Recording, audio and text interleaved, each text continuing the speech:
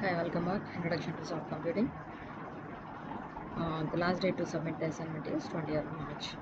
Coming to the assignment day, what is the primary purpose of weight matrix in the perceptron during the training process?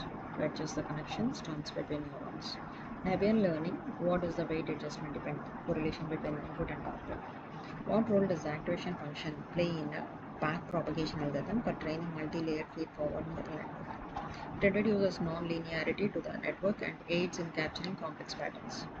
What role does the learning rate play in a steepest descent method?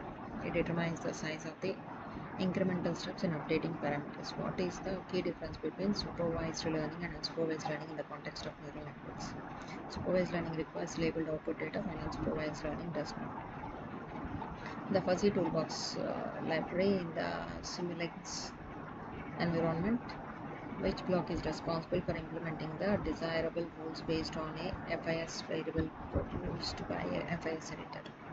Fuzzy controller block. In a sequential hybrid system, how are technologies utilized? Pipeline. In an embedded hybrid system, how are participating technologies integrated into the integration? What is the characteristics of fuzzy based in the fuzzy logic system? It defines relationships between input and output variables.